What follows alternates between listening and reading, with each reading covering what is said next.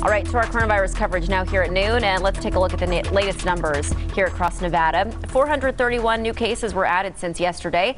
That brings our total to over 83,000 since the pandemic started. 7 new deaths were also added, so more than 1,600 people have now died.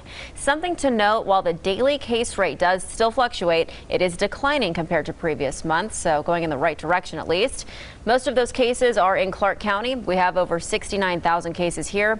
More than 1,400 people have died, but the recovery rate remains high at nearly 92%.